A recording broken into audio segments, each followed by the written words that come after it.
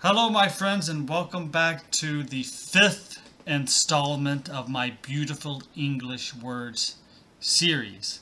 Before we go any further, please hit that subscribe button, notification bell. That way I know how many of you are actually watching my videos and enjoying and learning from my work.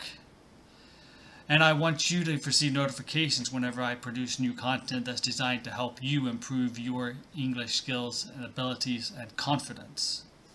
So I'm excited about the small selection of words that I'm offering you today because I think a few of them sound especially beautiful, and these are just really great words to enrich your vocabulary and improve your skills.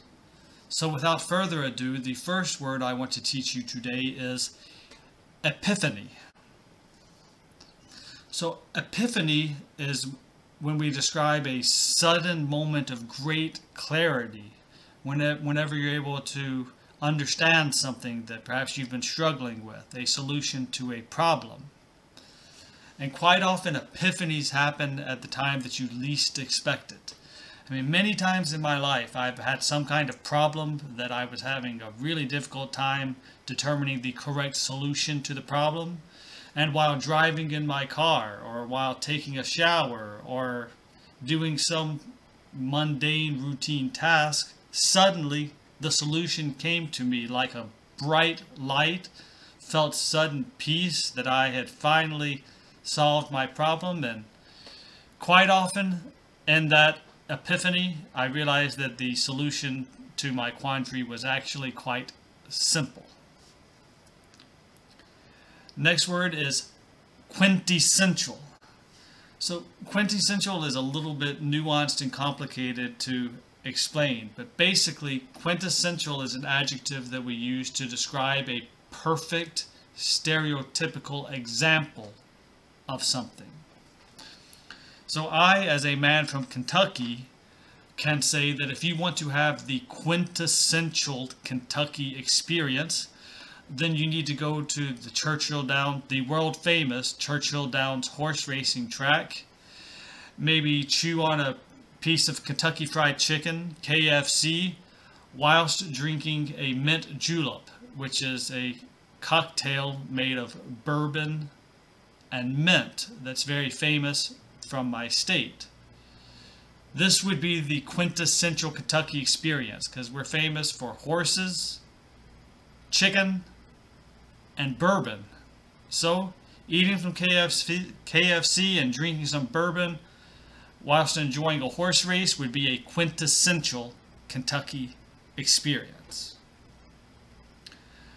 And the next word is plethora. So plethora means a very large amount of something. For example, at Thanksgiving, the Thanksgiving holiday that Americans celebrate in November, we have a lavish feast with a plethora of food options.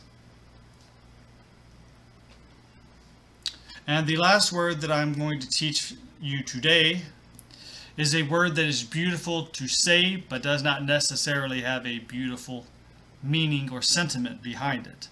And that is the word nemesis. So a nemesis is a person who is your enemy, especially someone for whom you have strong disdain. I'm fortunate that I don't really have many nemesis in my life. I think I have a pretty peaceful relationship with just about everyone.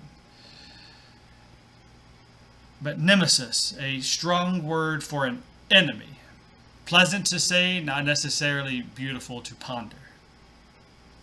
As always, please like, share, subscribe, comment, interact with me. I always look forward to receiving your messages. And if there's any words that you're curious about, perhaps you'd like to know the correct pronunciation, or you'd like to hear an explanation of these words from me, I am here to serve you, and it would be my pleasure. So, peace and blessings, my friends. See you next time.